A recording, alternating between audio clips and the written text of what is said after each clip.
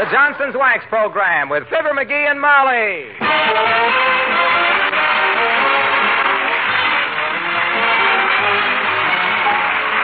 The makers of Johnson's Wax products for home and industry present Fibber McGee and Molly with Bill Thompson, Gail Gordon, Arthur Q. Bryan, and me, Harlow Wilcox. The script is by Don Quinn and Phil Leslie. Music by the King's Men and Billy Mills Orchestra.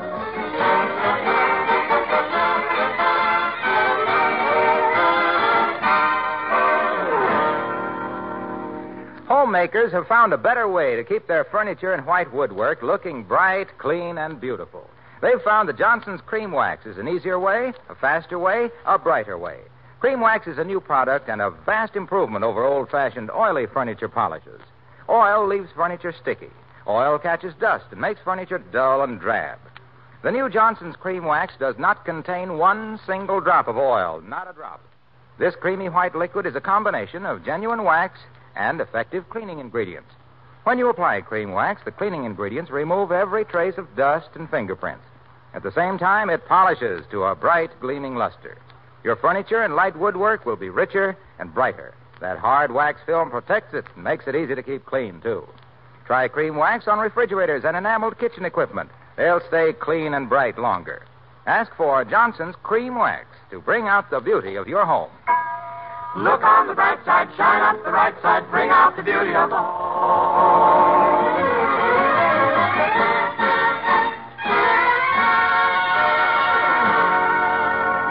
A great chemist and inventor were lost in Mr. McGee of 79 Wistful Vista. The only trouble is they won't stay lost. Because here he is at it again in a homemade laboratory working out a homemade idea. As we meet Fibber McGee and Molly.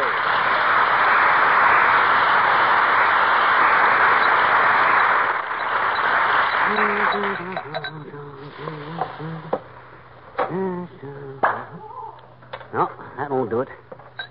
Too much H27W4 in the HO3, I guess. Releases the Adriatic acid. Now, let me see. McGee? Beginning to get a good sweet fragrance, though. For a while, it smelled like the Russians had held an election in here. McGee? Take it easy now, McGee. The world is waiting for this. Richard Hudnut was no flash in the pan. Cody didn't pop up overnight. You can do it, McGee. Stick to it. Remember how the little key slid patiently down the kite string till it discovered Benjamin Franklin? McGee? All I gotta do is be patient. Now let's try formula number 48 again. That's the one with the turpentine base. McGee! My gosh, kiddo. You startled me out of 5 years' growth. How long you been standing there? I don't know. What month is this? This is May 19th. Wait till I pick this stuff up, Snooky. Lucky I had the rug took up and my raincoat threw down. Boy, get a whiff of that alcohol. Better stuff something under the door, as Uncle Dennis will smell this clear from Denver. Now, there we are.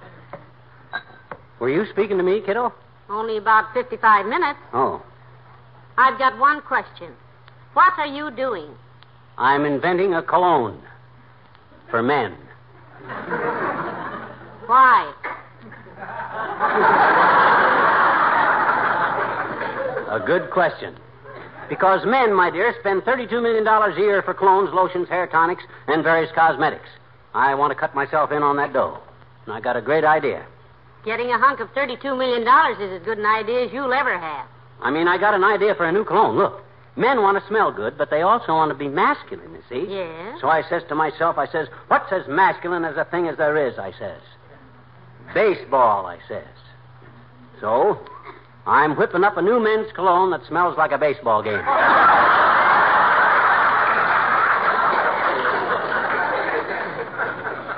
Ah, yes.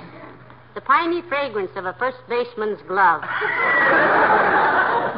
Combined with the spicy tang of a wet dugout.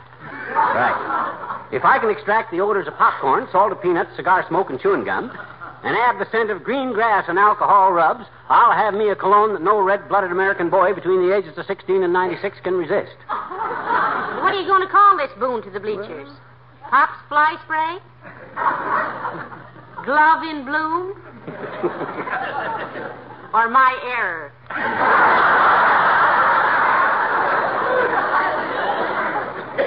Well, I haven't got a name for it yet, but I'm going to package it in big bottles shaped like a catcher's mitt with a hole in the thumb.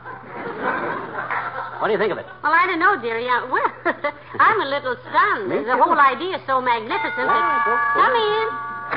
Oh, it's Mr. Williams, the weatherman, McGee. Hello, Mr. Williams. Hello, Mrs. McGee. Hello, McGee. Hi, Fogg. You'll pardon me if I resume my work, old man. I'm mixing up a formula. Oh, go right ahead. Very interesting atmosphere you've created in here. What are you mixing up? Termite poison? He's inventing a new cologne for men, Mr. Williams. Yep. You always smell nice. What cologne do you use? Bay rum.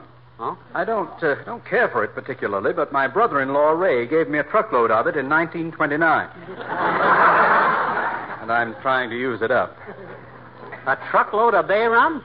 What was your brother-in-law, a wholesale barber or something? No, a bay rum runner. Huh? This was the last boatload he ran in. Got caught, did he? Yes. Ray was a dumb bay rum runner and got caught on the bay with some Bombay rum. But the bay rum he ran... Oh, hey, hold the phone there. Hey, wait a minute. You're getting into my territory there, son. Oh, I'm sorry. I didn't know you were a bay rum runner, too. Oh, he isn't, Mr. Williams. It's just that he... Quiet, please, now. Quiet a minute, folks. I got to concentrate. Now, let me see. 4 drops of 9HW to the W6PH3. That ought to give me a positive reaction of 7TJ12. Aha. There we are. You see that green liquid, Foggy? Yes, what is it? That's the purple liquid that I put the vanilla into. Turned green. Interesting reaction, wasn't it? Very. What was the purpose of it, dearie? I don't know. I didn't have any purpose. I'm just messing around till something smells good. You say you're inventing a new men's cologne, McGee? Yep. I'm going to capture the essence of American baseball and bottle it, Foggy. Masculine, but entrancing. Isn't that a wonderful idea, Mr. Williams? It is indeed, and I know McGee can do it. Really, Foggy? Why do you think so? Because for many years, McGee, I ran a weather observation station in the Rocky Mountains. What that got to do with the... Well, I still remember the stimulating smell of the evergreens, the cedars, the pines, the firs, the balsams. Oh. How they released their fragrance as the warm sun and the gentle rain brought out their natural aromatic juices. And you mean McGee is as strong and healthy as an evergreen tree, Mr. Williams? No, but he's just as sappy.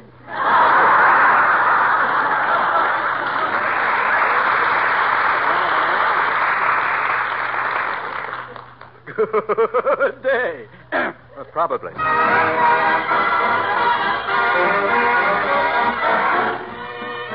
Billy Mills in the orchestra, and better luck next time.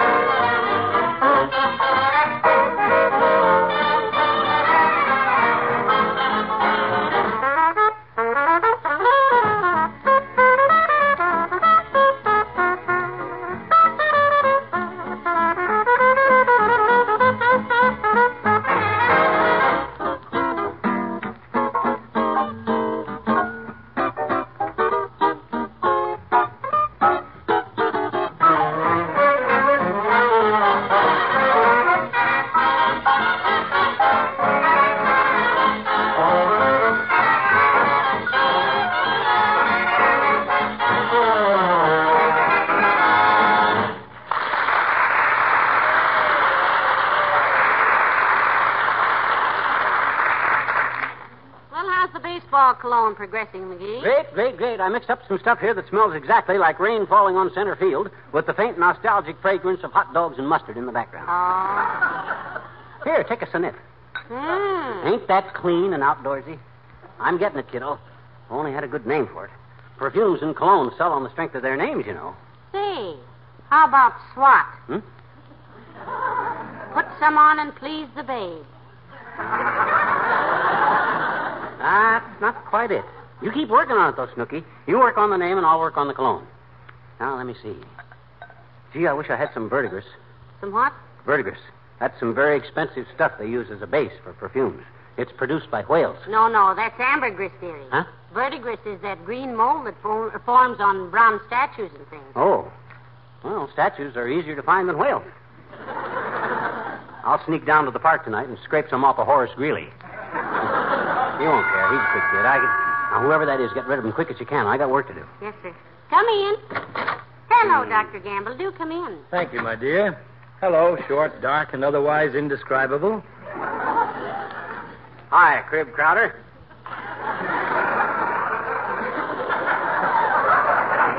How come you're away from the hospital? Lose somebody's liver on the cutting room floor? Or just get tired of chasing the pretty nurses down the long, dark hall? Now, McGee, that's no way to talk to the good doctor. It's the only way to talk to this doctor. Make an intelligent remark around him, and he stares at you suspiciously like you, too, had cheated your way through the 8th grade. Our lovely friendship must be ripening into a nodding acquaintance, Scoop Snoot. Oh. This is the first time you've admitted that I got as far as the 8th grade. What's that odor? Smells like a bunch of violets being crushed by a wet bathing suit. Now, that's some cologne himself is mixing up, Doctor. He's trying to find one that smells like a baseball game. Yeah. Well, keep trying, Sonny. This one smells more like the midget auto races. Don't you worry, Fatso. I'll get it. Sooner or later, I'll get it. You know what? He says men spend more than $32 million a year just on colognes and lotions, Doctor. Imagine that. And he wants some of that money. A very laudable ambition, I'm sure. So that's what all these bottles and things are for. Yep. He's a perfumer. Yep. The perfect racket for anybody as nosy as he is. What do you think of my great idea, Doc? Whip up a men's cologne that smells like a baseball game, masculine, exciting, clean, and healthy. Take the fragrance of the popcorn and peanuts, the hot dogs and mustard, the cigars and the root beer. Combine them odors with the sharp, tantalizing fragrance of leather, the grand, earthy smell of the new-mown grass, and the rich scent of new wool uniforms. How can you beat it? I'll show you. Like this.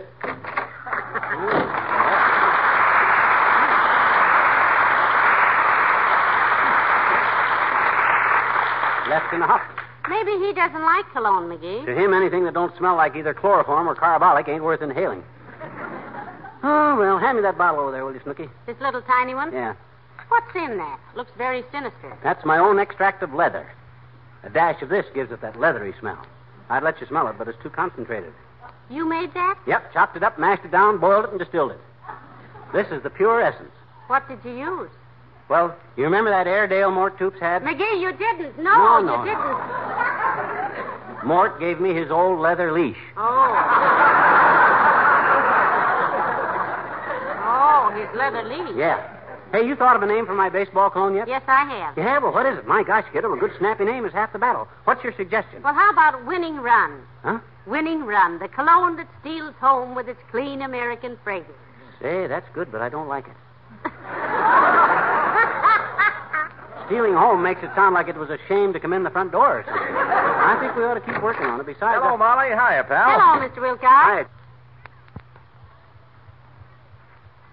Junior, hey, what cologne do you use? Oh, some stuff called Redwood. The discriminating man's personal toiletry that invites closer acquaintance. Oh, how cute. Like the cedar-scented air of a cool forest. Huh. I got it for Christmas. What does it smell like? Tar. Oh, Mr. Wilcox, now, if you had your druthers, would you rather be mistaken for a redwood tree or the Yankee Stadium? Well, I don't know. Why? Well, himself here's working on a new man's cologne that will smell like a baseball game. Yeah, you a baseball fan, Junior? Oh, sure. Also football, basketball, golf, polo, poker, rummy, charades, run, sheep run, and pro-pre. Pro-pre. What's that? Pro-pre? Yeah. Well, that's sort of an abbreviation for protect and preserve. Oh. You use Johnson's wax, and any number of people can Oh, play. for the...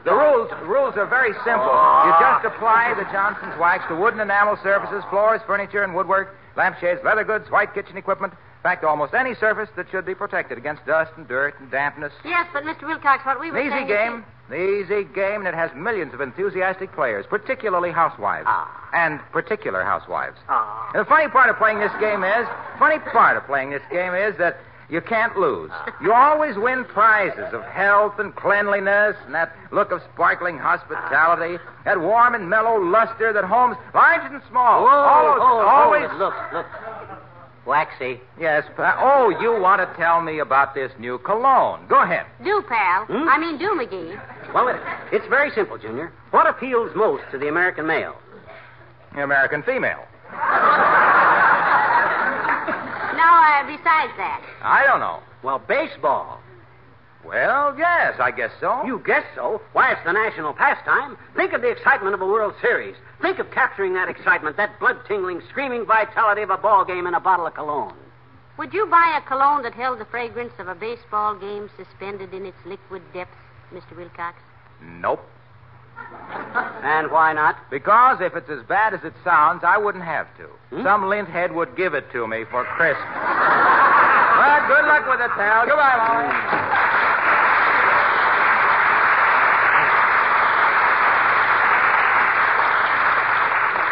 Ah, dear, a scoffer. It's a regrettable thing, my dear, that one's best friends are the ones who have the least faith in one when one is doing one's best to make something of myself. My very words. Yep. And if you'll excuse me, Hoobagant, I must go upstairs and sort the laundry. Aye. Let me know if there's anything I can do to help. Yeah, and let me know if you think up another good name for my cologne. Ah, there goes a good kid. Steady as the rock at Gibraltar and just as ready to take a shot at somebody. Sometimes I'm... Come in. Hi, mister. Oh, hi, Teeny. Sit down and don't jump around now. I'm working on some very delicate chemical problems. Oh? Gee, it sure smells funny in here, mister. Kind of good, but kind of funny. Well, that's explainable, Teeny. I'm mixing up some cologne. That's what I says I'm mixing up some cologne. You know what cologne is? Sure I do, I betcha. That's the stuff girls put on their ears to keep boys on their toes.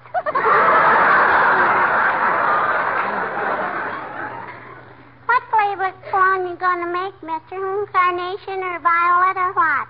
Baseball. Oh, boy. Baseball. I love baseball, mister. You do? Gee, was that ever a ball game at the ballpark today, I betcha? At the ballpark. Were you out the ballpark today? Sure. Oh, boy, did things happen. Yeah? It was the last half of the ninth inning, and Wistful Vista was behind 6-4, and the bases were loaded, and our heaviest hitter came up to bat. Yeah. What happened? Well, the pitcher wound up and threw the ball, Yeah? and an usher bumped my elbow, and I got my face stuck in my box of popcorn. When I got it unstuck, the game was over.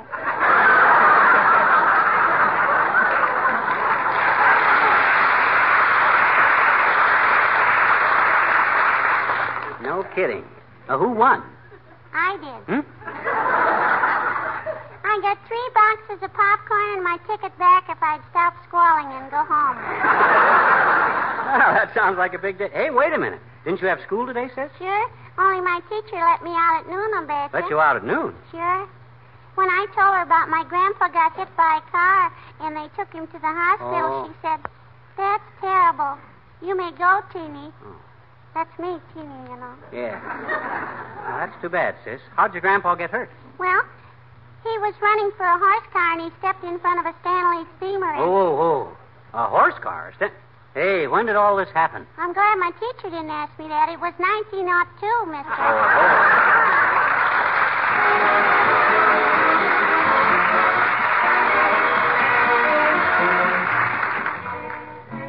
The King's Men and Casey, the pride of them all.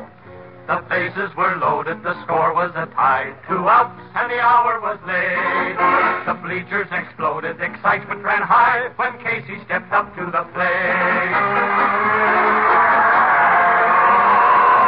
Oh, Casey's the guy with his eye on the ball, but mostly the ladies. Casey's the guy who's the idol of all, but mostly the ladies. Casey is mighty and manly. Casey's a dangerous gent. Egad, when he goes to bat, hang on to your hat. He's batting 1,000%. With the ladies, oh, Casey has nerve and he knows every curve. He's no hokey pokey. He gets away with that old double play. He's sure okey dokey. He makes all the ladies go gaga, it's true. No wonder they swoon when he comes into view. He was the Sinatra of 1902. Casey, the pride of them all. Casey was wonderful, Casey was great. He swung the mightiest clout. They knew he would knock the ball out of the state. Alas, poor Casey struck out. Oh, Casey's the guy with his eye on the ball. But mostly the ladies. Casey's the guy who's the idol of all. But mostly the ladies.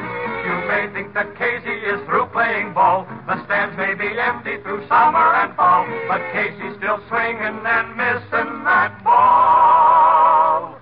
Casey's the pride of them all.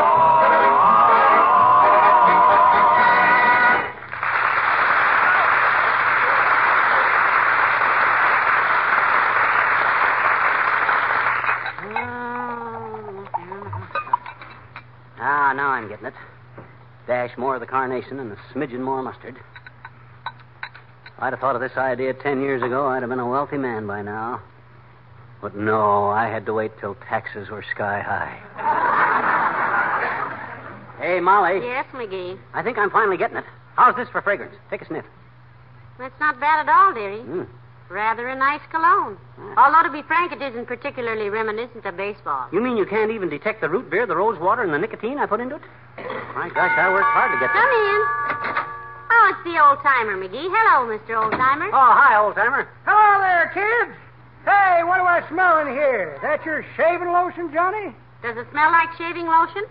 Well, daughter, it smells either like shaving lotion or the stuff Papa used to cook up when we had that little cabin down in Tennessee. Oh, he had... I remember I used to ask Papa, Papa, I'd say in my childish way.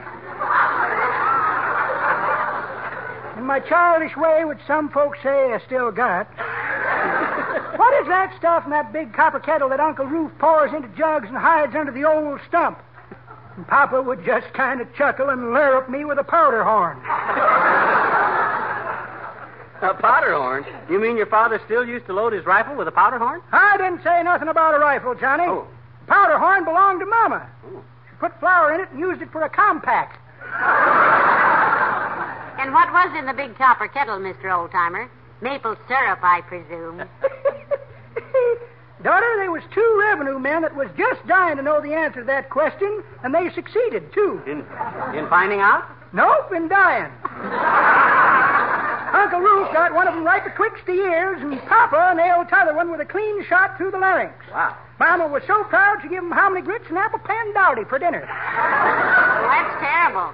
Shooting at revenue officers is a crime. Not in them parts when I was a young'un, daughter. No? Shooting at revenuers was just kind of considered a common citizen's protest against government interference with private enterprise. Your family have any feuds down there in Tennessee? Oh, plenty, Johnny. I was shot at 4 times before I was out of my 3-cornered pants. Is that so? In fact, I was wounded before I was weended.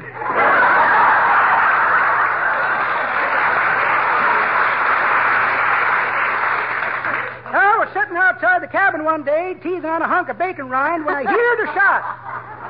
And I felt me a sharp pain in the stomach. Oh, you mean you got shot? Nope, but almost, daughter. You see, we didn't have any safety pins in them days. Mama used to pin me with a long thorn. The bullet had slugged through the wash tub, ricocheted off the plow blade, and drove that thorn half an inch into my little stomach. Mama was so worried and upset, she took a hame strap and liked to beat my brains out.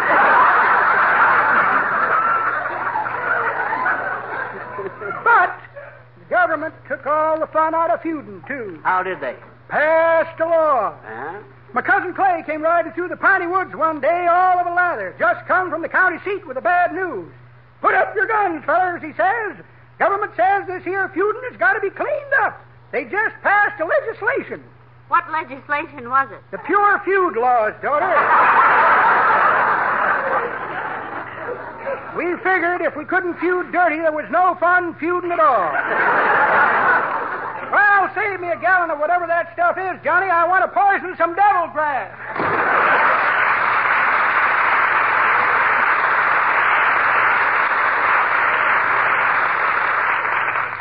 He didn't give me a chance to explain about my baseball clone. Well, he's hardly the Cologne type, dearie.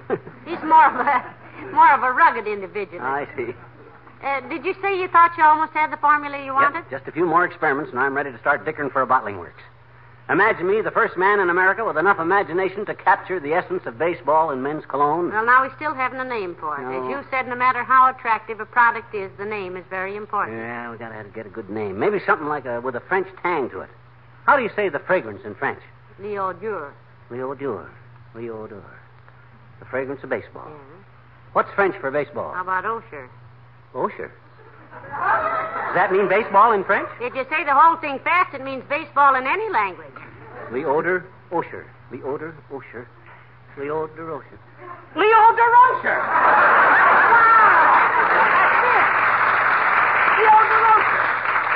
Why, I can just see the billboards. Get a bottle of Leo DeRocher, the essence of baseball. Why, that's terrific. Call Rexall. Call Walgreens. Call DeRocher. Yeah, call DeRocher, too. Boy, this is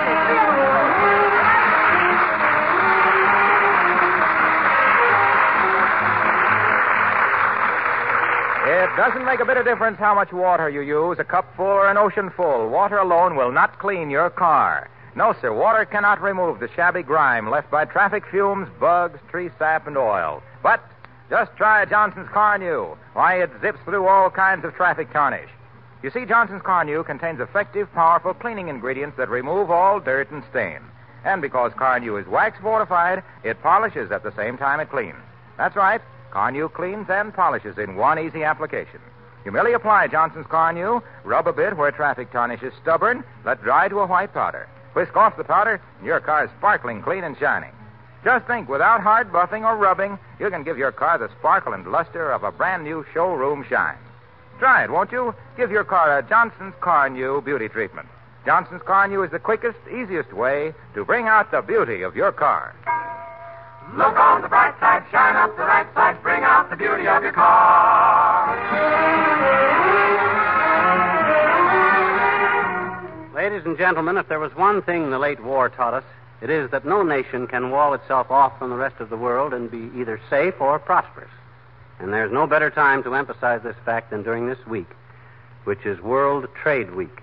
The economic prosperity of our country depends greatly on the business we do with other countries.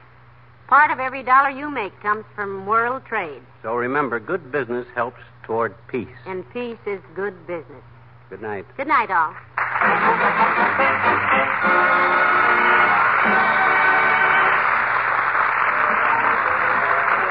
The makers of Johnson's Wax Product, Racine, Wisconsin, bring you Fibber McGee and Molly each week at this time. Be with us again next Tuesday night, won't you? Good night. This is NBC, the National Broadcasting Company.